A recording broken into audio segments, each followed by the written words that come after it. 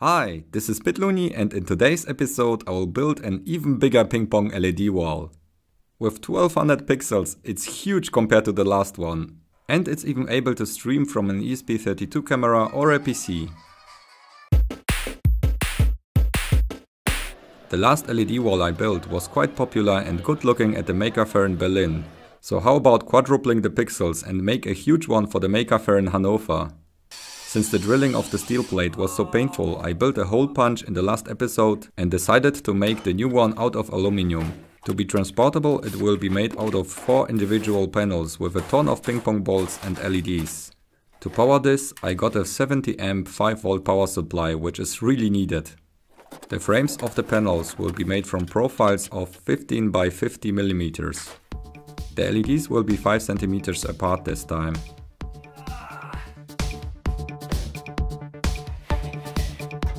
Using the punch was quite an improvement.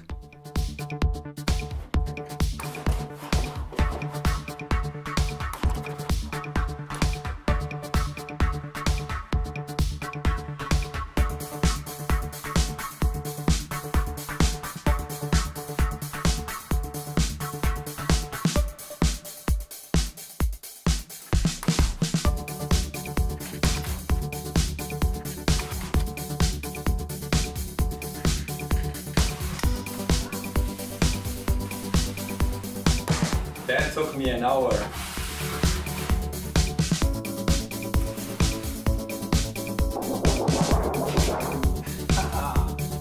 Let's take a look in our stash. Woohoo! Oh, so many bitluni coins. It was still quite some work, so I decided to simplify it a bit. These are usually used to exercise. I use it to avoid exercise.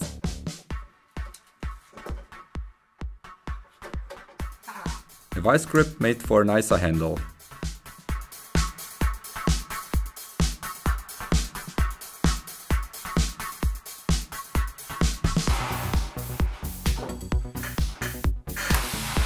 Woo! Oh, done!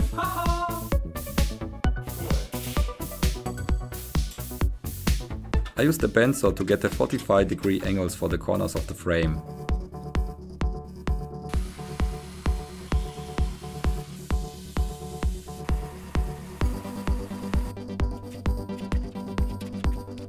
Initially I planned to use corner pieces to rivet everything, but then I did the math and realized I don't have enough rivets for all the panels.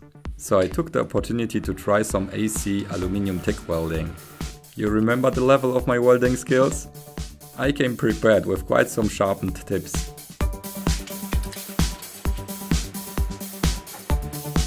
Surprisingly, some of the welds worked well. But then there were the typical cases of tip dipping.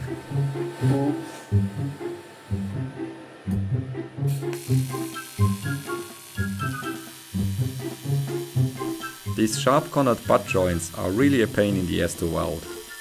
I quite often ended up melting a hole and trying to close it with a huge blob of filler again. In hindsight, I should have used the corner pieces for easy lap joints. But at least I got some awesome footage, so I got that going for me.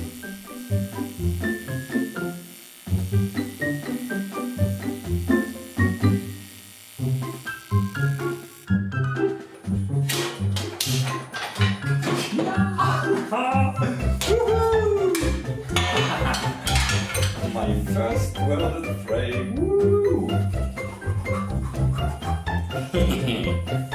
The results have been mixed, but it's nothing some grinder cosmetics wouldn't be able to solve.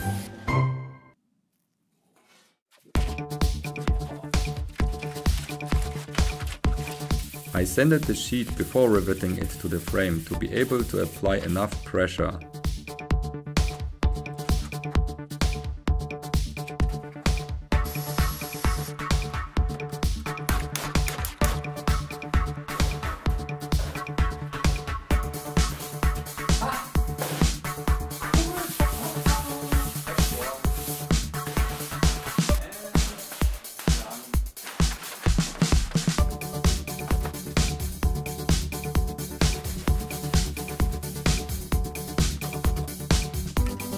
After the spray paint mess I hid from you with some editing magic last time, I decided to roll 2 coats of acrylic paint this time, which turned out awesome.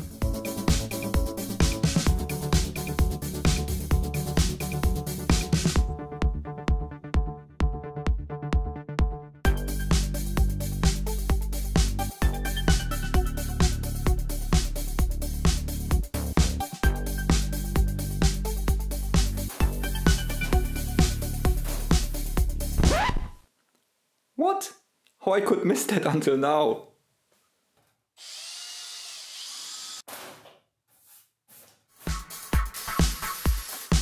The 4 panels are connected by several 6mm bolts. I have to really step back. That's huge. Ha! Wiring next. The LEDs are the same as last time. 6 sets of WS2811 each panel in series.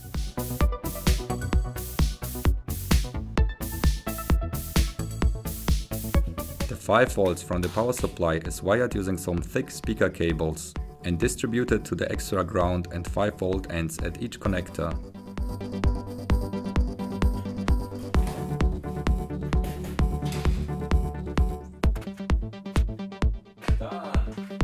To be able to interconnect the panels, I also had to extend the connectors a bit. The power supply is connected directly to mains and provides 3 5 volt and ground connections to handle the 70 amps. There is also a trimmer to adjust the voltage. I was a bit worried it might explode on me, but it worked really well. Wow, okay. The parts are linked in the description if you want to build something similar. Oh yeah! Okay, this works. Next up, ping pong balls.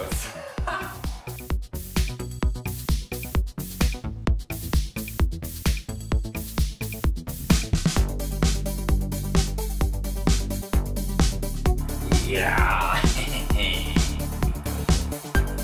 Nice!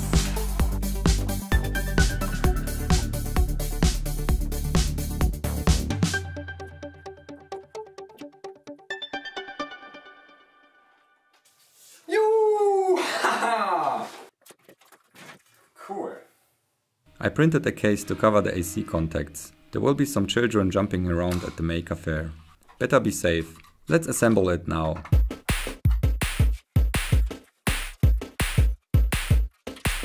I used some leftover profiles as stands.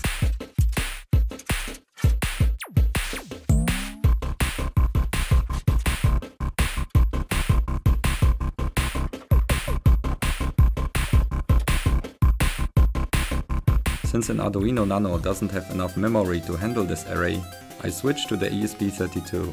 Who would have guessed? This will provide even more cool features. This is the moment you were waiting for.